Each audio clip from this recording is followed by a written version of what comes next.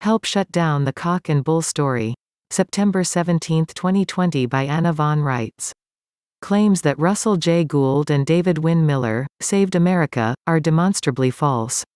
Shut them down. Russell Gould and David-Wynn Miller made big claims for themselves, but those claims are not true.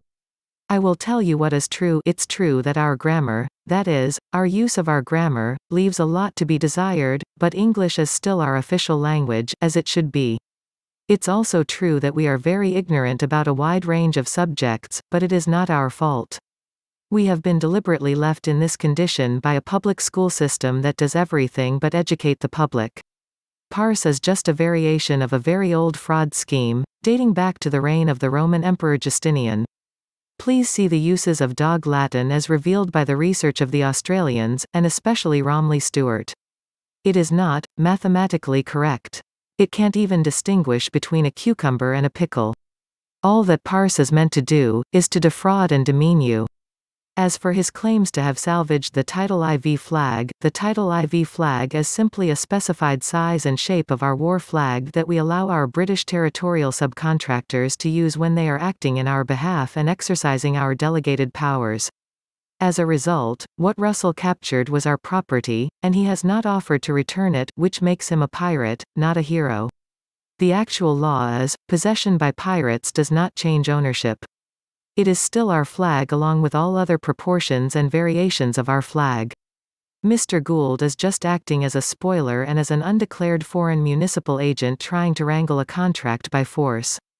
Our experience with Mr. Gould underlines this conclusion.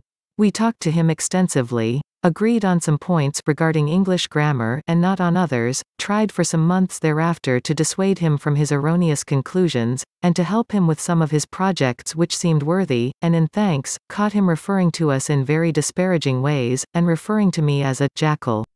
When confronted with this, he denied it. We returned the taped interview where he said it. We haven't heard a word since.